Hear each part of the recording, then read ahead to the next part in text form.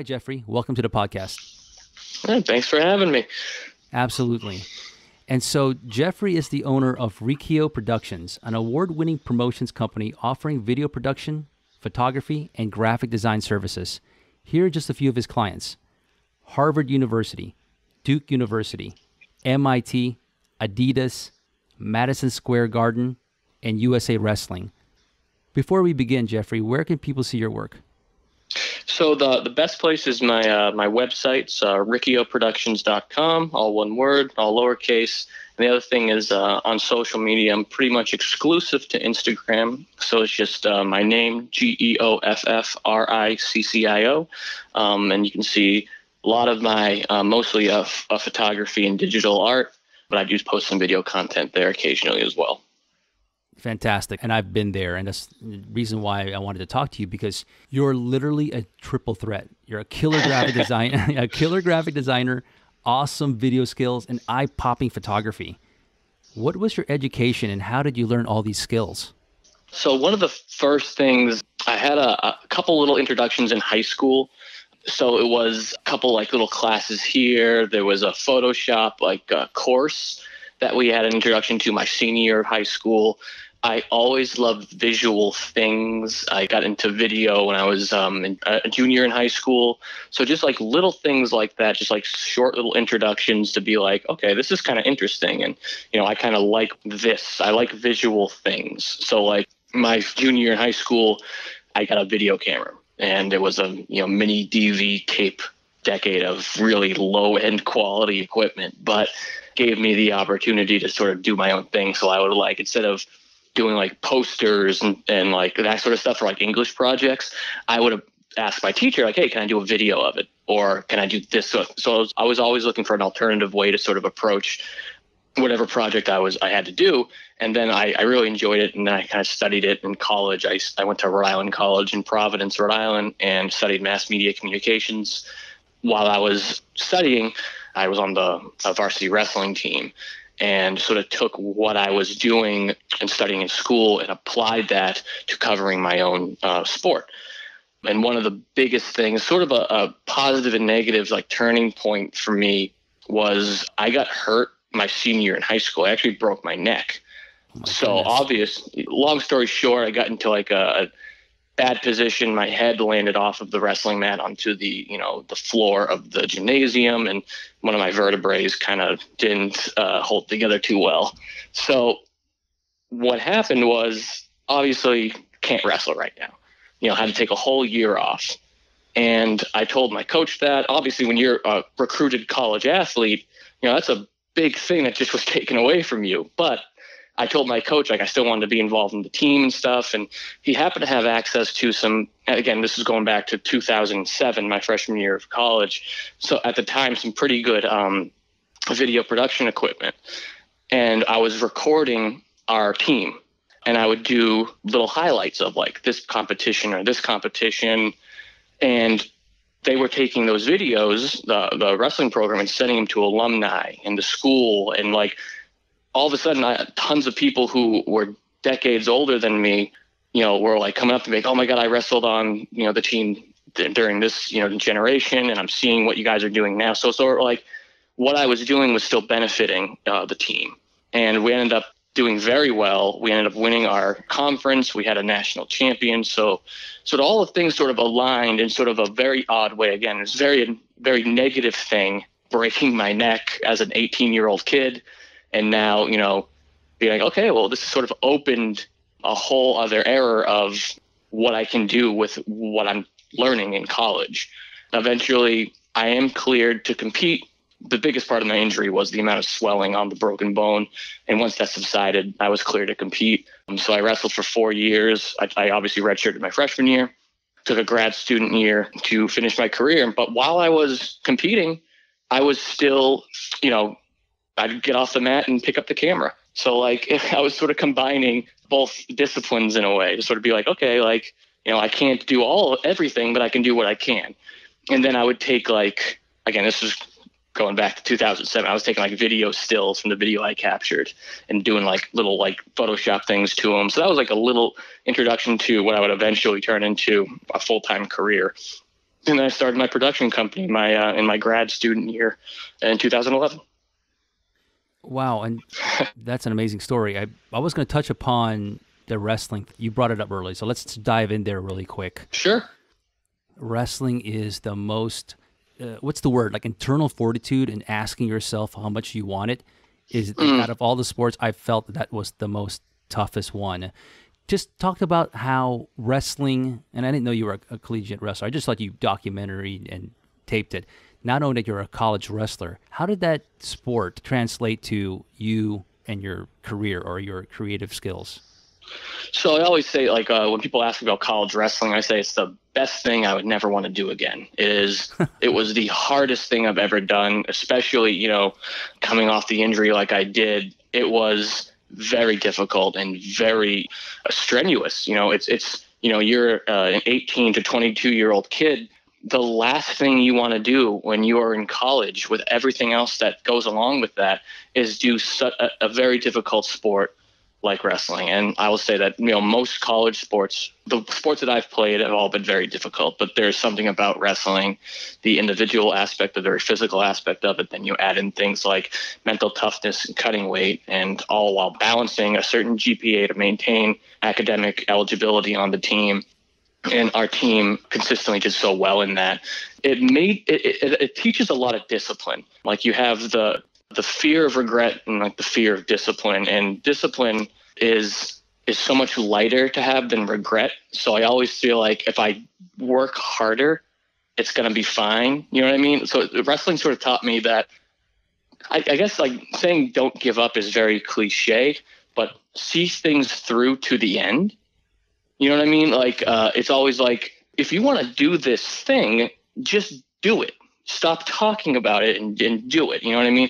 And that's like a lot of, like, my wife, gives me a hard time because I'm very stubborn, and that's a lot to do with my wrestling. And because it's like, if I want to do something, I'm going to do it. Like, I'm going to figure out how to start a production company. I'm going to make it around a sport that doesn't really have a lot of media coverage. And I'm going to sort of like help promote that and be involved and do all these things in a sport that I love and somehow make a career out of it. And it's because of the discipline and the end result of my wrestling career that's really kind of spawned a lot of that. And yes, it is a difficult sport, and thank God for mixed martial arts, because it's shown the world on a much wider scale. Like, when I was growing up in the 90s and when I was in college, and wrestling had zero coverage, which will obviously lead to what I eventually want to do professionally.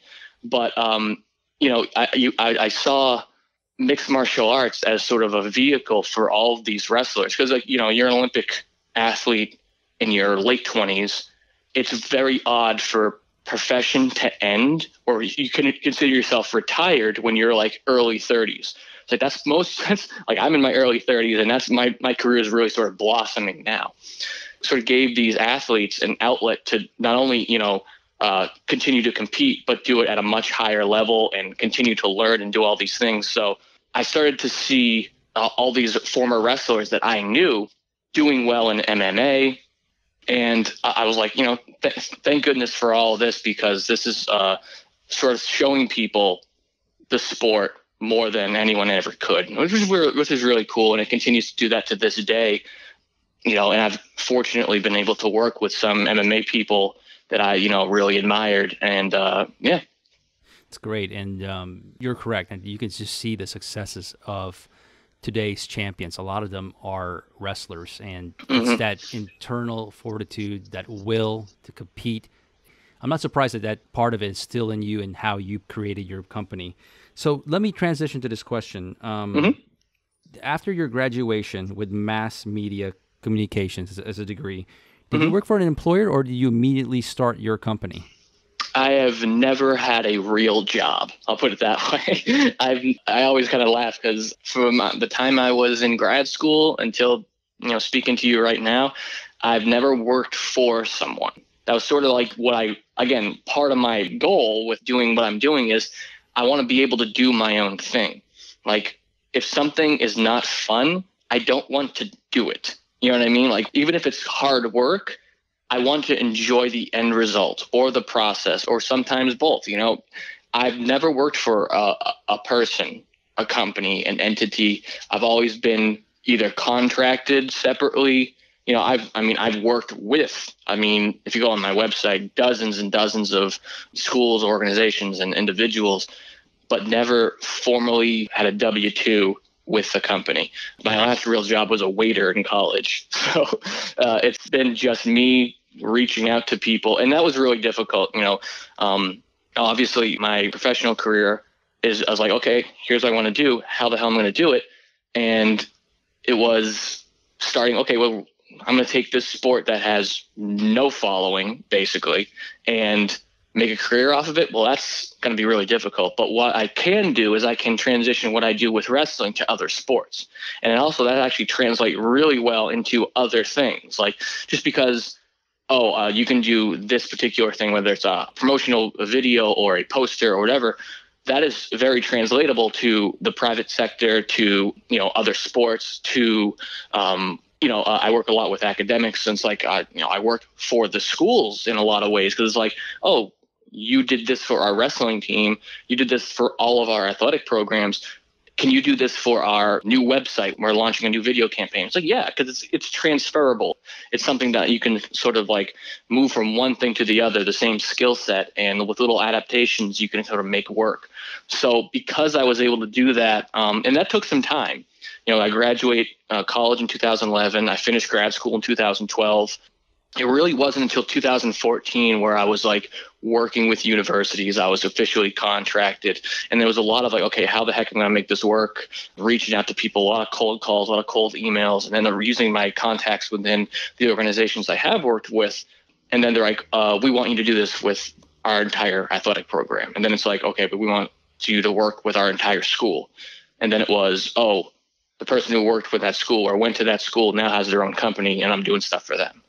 And all in the meantime, still sort of growing my skill set and other aspects, because what I'm talking about now is all video. The photography and graphic design doesn't start for a few more years after that. So it was difficult, and it still is, but it gives me a lot of flexibility. Like I know I'm 100% in control of my own destiny in a lot of ways. Even, right now with so many things uncertain with what's going on in the world, I was able to adapt. I didn't have to worry about getting laid off or anything like that, because I am my own employer. And that's something that I've really tried hard to maintain. And I've always juggled with it, because when things got hard, I'd be like, oh man, should I just apply for this job? Because I'd be so overqualified for these positions within media companies or a media position within a company.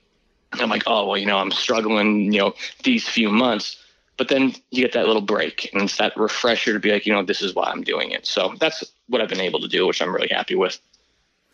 No, and congratulations for you listeners who are listening to this. It's really rare for somebody to graduate and be able to create their company. And another thing that's pretty amazing about Jeffrey is that he has these three skills. Most graphic designers leverage photography from stock photos. Jeffrey can create art that in the end, it's completely all his, right? So that's very rare. Could you talk about that? How that people don't know graphic design.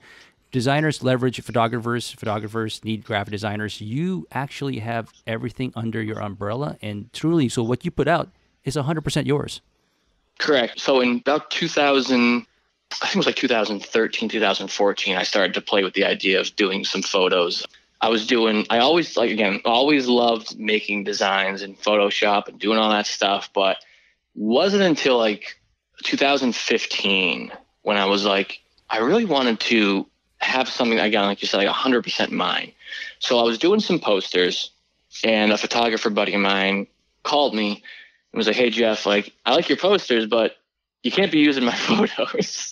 And I was like, okay, I'm going to learn how to take my own.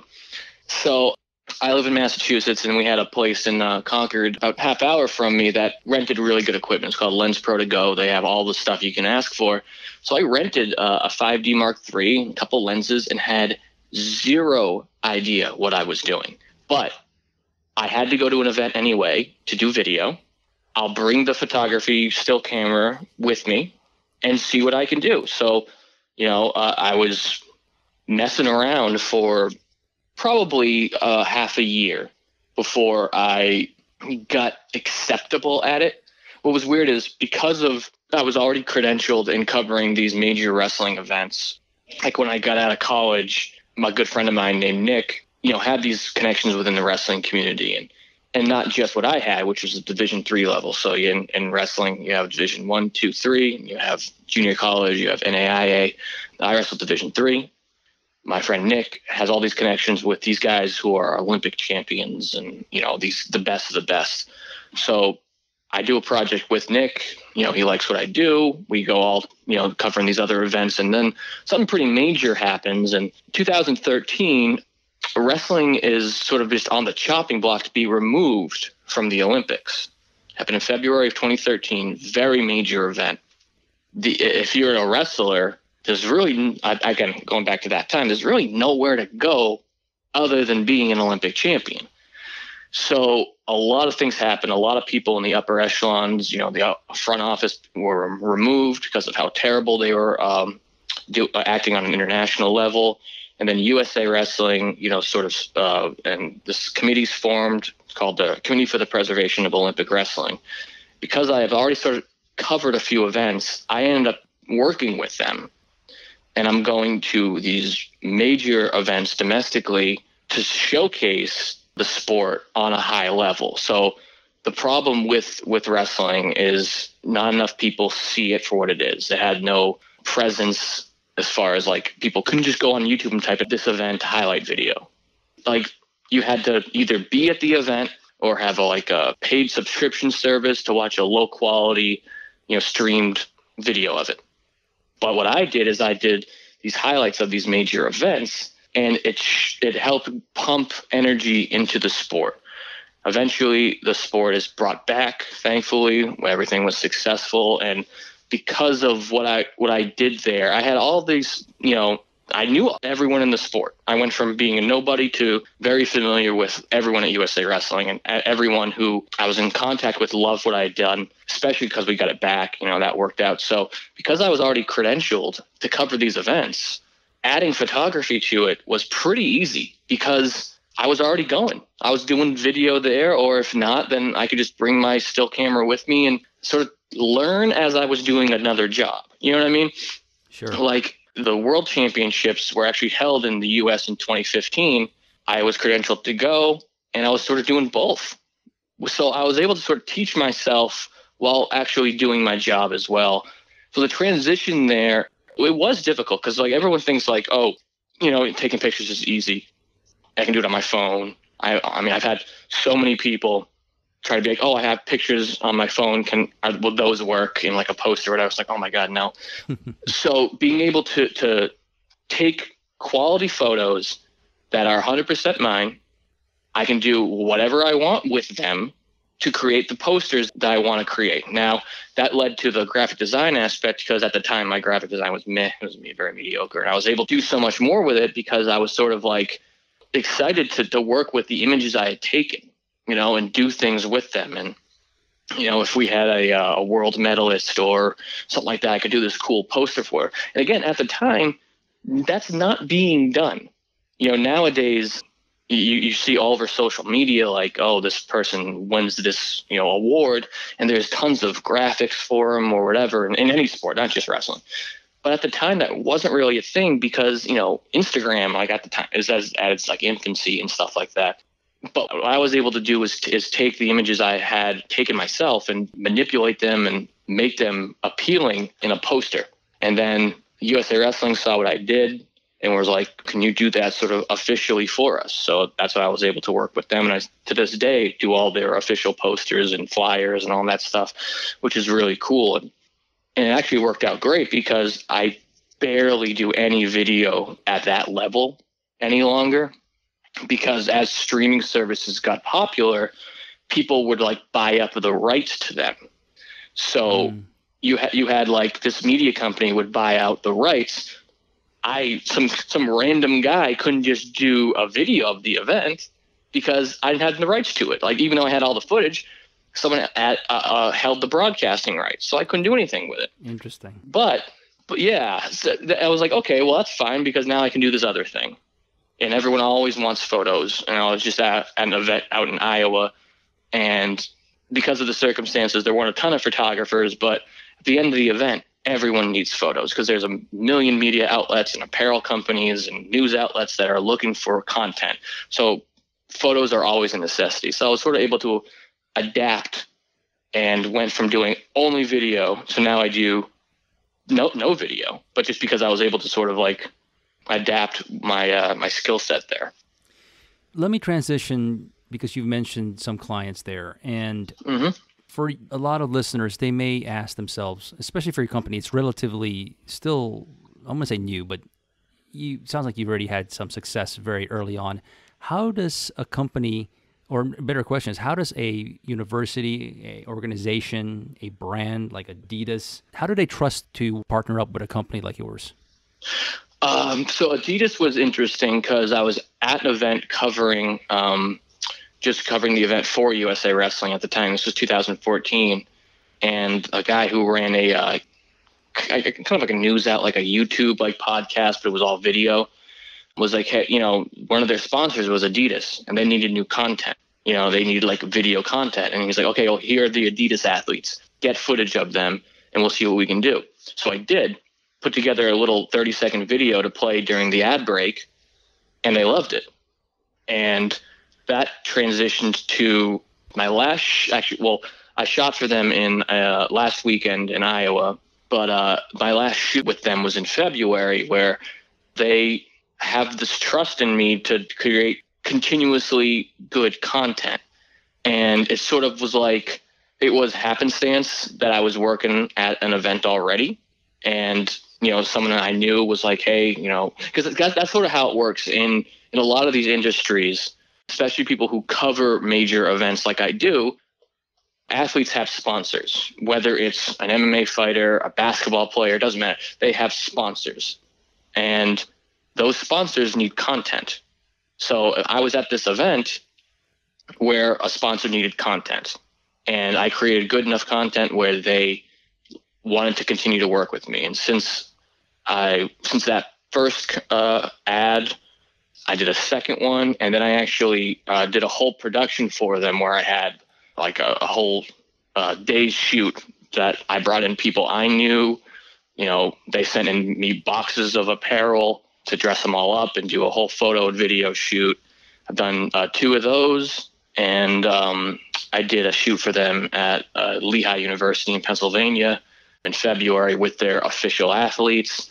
So it was just, if I had sucked, they wouldn't have gone back to me. To put it sort of bluntly, I mean, it was, and again, there are tons of apparel companies I haven't worked with. I haven't really done anything for Nike. I've done a couple little things. I haven't done anything for ASICS, and they're for decades have been really the name in wrestling because they don't need me. But when they do, because I go to all these events and I sort of put myself out there, they know that they can go to me and get continued good content. I worked with, there's a company called Scrap Life, which is on a branch of Under Armour Wrestling. And I went to Budapest, Hungary to cover one of their athletes because basically like they had it on paper, like this guy's going to win the world championships. And it's going to be his first. He's our premier athlete. We need pictures of him. He did, luckily. So I went there and got everything I needed. But the fact is, like, my relationship with my successful relationship with one company led to the other. So yeah, it is weird that like a company like an Adidas or Madison Square Garden will want to work with such a small company. But I think what people have to understand is these companies aren't made up of giants. They're just people, and people who know other people who do good work. You know what I mean? Like I worked at with Harvard University. I did a whole documentary with them for an entire year covering the 100th anniversary of their wrestling team. And it's just because I knew someone who was the coach on that team. And I had known him because I used to go to his camp when I was a little kid. So it's just, and I'm trying to get better at it, is using my connections and links and stuff. But people should not be intimidated when it comes to working with other companies or bigger names. Just because it's recognizable doesn't make it any different, because at the end of the day, you're doing exactly the same thing. Like, I'll cover a Division III, like dual meet, like just an empty gym on like a Wednesday night. And I'll have people come in like, oh, like, why are you still doing this? Like, don't you work with like all these premier athletes? It's like, yeah, but it's the same thing. You know what I mean? It's this. Sure. I'm doing the same exact thing in a different location with a different audience. What makes me marketable is it's going to be the same end result no matter who I'm working with. You're going to get 100% of my end product no matter who I'm working with. So I think, you know, and once you work with one legitimate company, it's way easier to work with another. Same thing, like the amount of athletes I've worked with who have gone on to do incredible things. You work with one, you do good work, and then other people see that. Oh, who did that? Oh, who did this work for you? And the word spreads. You know, the word of mouth has been super helpful for me in today's age on social media. People spend thousands and thousands of dollars on like ads and sponsors and all that stuff to get seen. But word of mouth is going to be your asset way, way more, in my opinion. No, that's everything you said there was spot on and great advice. I'd like to shine some light on your awards because they're pretty impressive. It says here you had Highlight Reel of the Year. Tell us a little bit about. Yeah, that was pretty cool. Yeah, I want to hear about that. I don't know how did you get nominated? How did you win? Yeah, tell us a little bit about that. I kind of forget how I got nominated. I think the schools had to nominate me. So there was a media outlet that basically was trying to promote within the sport. And they created this system basically being like, all right, enticing people to create content. So I worked with tons of different Division I wrestling schools that year. And I ended up, I think the one that won was a Division III video for Johnson & Wales University, if I believe. I honestly don't know. But the schools basically just took their content that I created for them and submitted it. And it's a great award for the school. And obviously it's shared with me because I created the content. But for athletics, especially at the Division III level where you don't have scholarships and things like that, being visible is very important. So that's why the awards were even created, to be like, okay, like how does, you know, your school get seen and get notifications and all that stuff. And when the school submitted the content, I was very, very happy to win. And I won Best Graphic for Johnson & Wales as well. Same sort of thing where, you know, everyone submits their artwork, thousands of entries, and mine happened to win, which I was really, really happy with. Because I think when the awards started out, it was like a voting thing where it's just like whoever was the most popular. But they got rid of that, and that was the time I won, which I was pretty happy with. So it was really cool and very flattering for sure. My goal is, and I've said this in the other podcast episode, is to have the younger generation listen to these podcasts and kind of say, whoa, I'd like to do what he or she is doing based on their job. So if someone had to ask you, what is the best part of your company and what you do for a career? Best part? Well, what do you mean, like specifically between graphics, video, and photo, or? In particular, just having your media promotions company, like being in that space. Oh, right. What puts a smile on your face? Like, what makes you want to do this over and over again as a career, you know? Yeah. So, perfect example. Last week, about 6:00 at night, I get a call from Jordan Burroughs. So Jordan Burroughs is a wow, yeah. So anyone who knows who Jordan Burroughs is a he's 5-time world champion, Olympic champion, he's 9-time world team member, one of, if not the greatest wrestler in the modern era worldwide. Calls me. Jordan and I have worked together on a lot of things. He's one of the personally calls you. Oh yeah. So he called me last. It was October 3rd. I know that because it was the day before my birthday. And he called me and just, you know, asked me how I'm doing, how's things. And he goes, are you busy? And I said, no, not really. My wife was out of the house doing some. And he goes, I want you to ask a favor for you. So long story short, a particular wrestler was sort of going to make an announcement about who he was going to wrestle. The wrestler turned out to be Jordan Burroughs. Jordan wanted to make the announcement himself, but did not like the graphic that the company putting on the event had created. So he called me, said, do you have, like, how long would it take to do something? And I said, okay, give me 45 minutes. Kind of already had an idea and put it together and sent it to him, and then he posted it. It's stuff like that that is, I guess, it's refueling, you know, for a guy who is the Michael Jordan of the sport, to know, not only know who I am, to want to work with me on a personal level. Like, I've done a lot of work for these phenomenal athletes.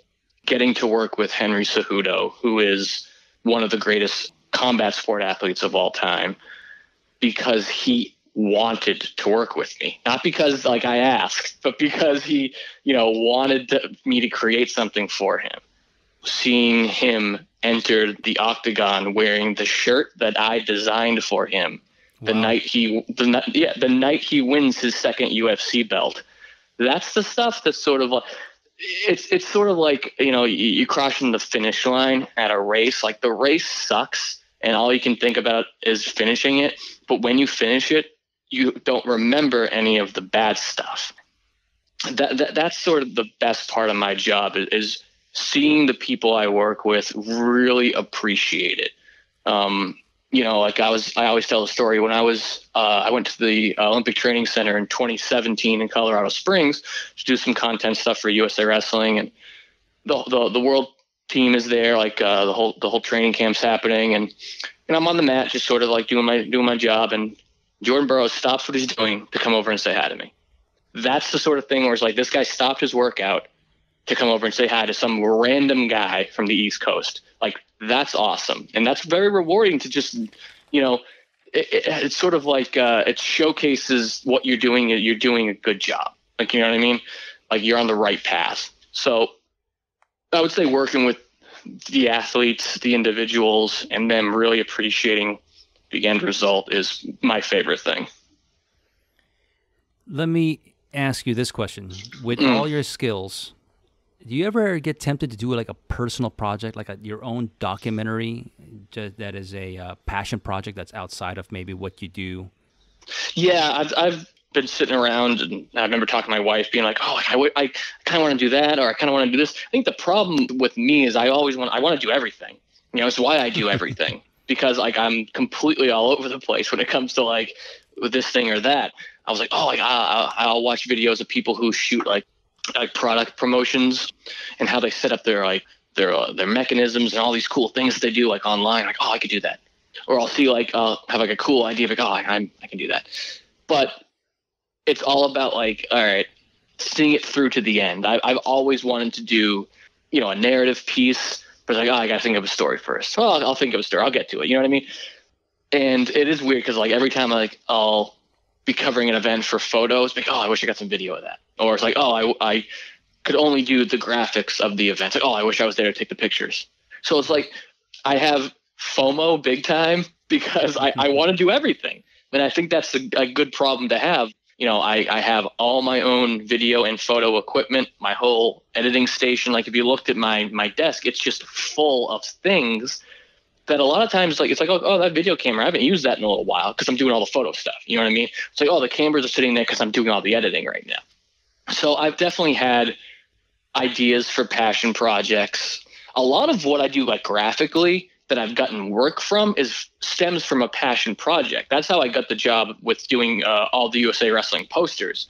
It's because I was creating them for fun. Because we had, like, the world teams were assembled, and I was doing posters of every world team member just for fun because I wanted to do it, and they didn't exist unless I did them. You know what I mean? Like, if I hadn't done the thing wouldn't exist. But then USA Wrestling was like, oh, like, we love your work. Can you just make those the official ones?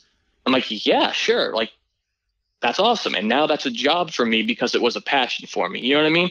So and same thing for the video. Like, the passion came first, and then that manifested into an actual thing I can make money for. That's why I went, you know, a couple of years without making a lot of money, you know, and now I'm able to make a living doing it because what I'm doing just came from something I wanted to do. You said something there that's really interesting. I'm in this space, and for you listeners, I'm telling you, when you're looking at his poster, it's top notch. It's killer work. You know, you can look at all the big event posters out there, and this holds up, if not stands out even more in my eyes. I mean, it's really impressive. I almost thought that maybe your primary background was graphic design and you learned the other things. So that, congratulations. Well, thanks. I don't know if I love graphic design the most, but it's definitely the one I always find myself doing. You know what I mean? Like, sure. Today I was working on a poster. Last night I'm working on, like, I'm always doing something. Like, my wife will put on Netflix and I'm on my tablet sketching out something, you know, just to see if it'll work or whatever. And a lot of the time I don't do anything with them, but I enjoy it. I'll just put on the TV or YouTube or whatever and just do some stuff in Photoshop because that's fun to do. And, you know, some stuff comes out better than others for sure. Like, there's a lot where I was like, I'll look back like, oh my God, why does that suck so much? Like, this could have been so much better. But there's others that I'm like there's a particular poster I did for Henry Cejudo when he fought TJ Dillashaw That's 2 years awesome, ago now. Man. That's awesome. That's probably my favorite of all time, just the way it came out. Like, I don't know how it works for other graphic designers. I know a lot of people draw things out. Like, I don't draw anything. Like, I wish I could. My brain doesn't really work that way. But it came out exactly how I wanted it to. No, at the end. It's like, you know awesome. what I mean? Like so many times, like, I'll start something and I'm like, oh, you know, this is how I saw it in my head, but this is how it ended up looking. But that particular poster and a few others, like, that ends up looking exactly how I wanted it to. And actually, Henry was nice enough. I sent him a couple copies and he signed some for me and sent them back, which was pretty sweet. So it's one of the few items of my own that I actually have displayed. For you listeners, in his website, under portfolio, under design gallery, it's right there in the very top. That's where I see it. So check that out. It's pretty cool. Let me ask you two more questions here because we're here near the end. And thank Sure. you. Absolutely. Young designers that want to follow your footsteps, what advice do you want to give them? For anyone who wants to learn graphic design, I don't know how I want to put it. Like, don't be afraid to mess up a lot, but also don't assume you're just gonna fail. It's odd. Like, I have people who will message me or text me or whatever, asking for, like, oh, do you have a tutorial like that you could recommend?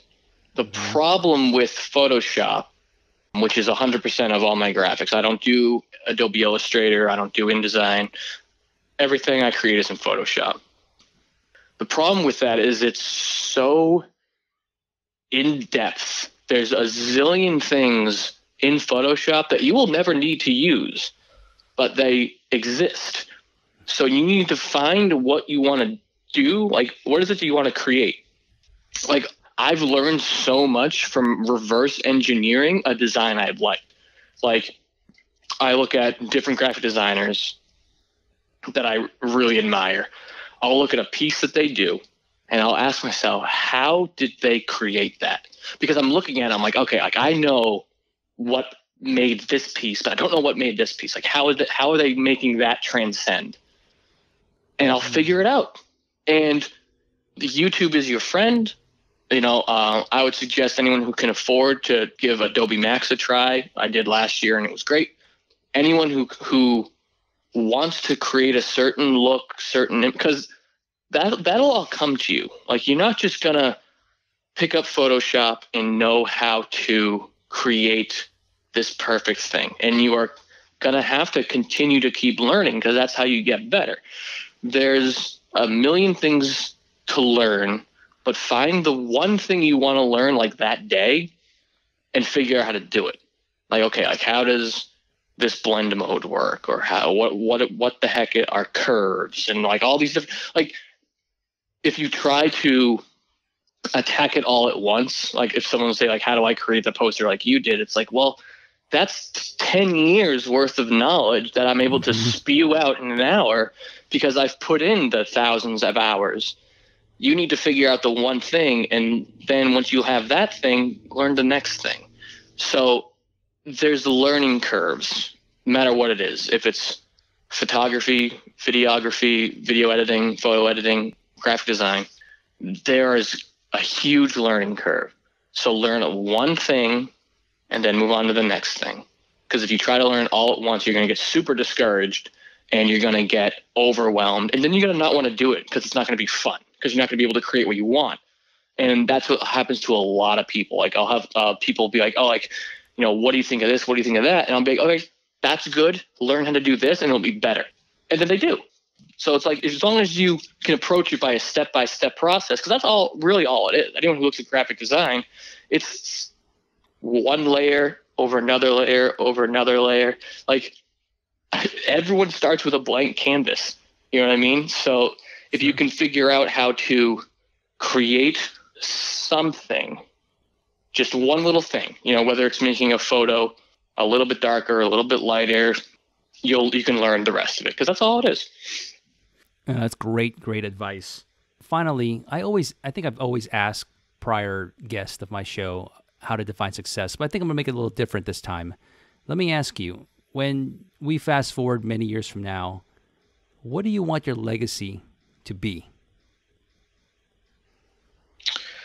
I don't know exactly what I want my legacy to be. I will say that since I've done my job, I guess, since I've sort of approached my professional career within the sport of wrestling, which is my passion, I was a wrestler for over 20 years. The media coverage of the sport has gone like exponentially higher. And I want it to be that maybe my legacy will be like, I helped get that going. Wrestling, MMA, the sports I love and admire are more popular because I helped.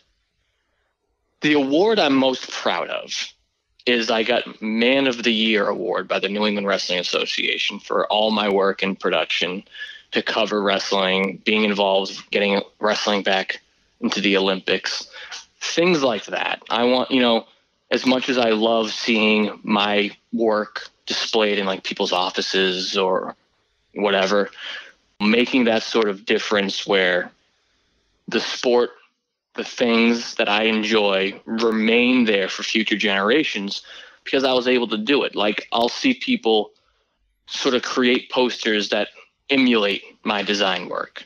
And that's awesome. That means that someone liked this enough to try and do it themselves.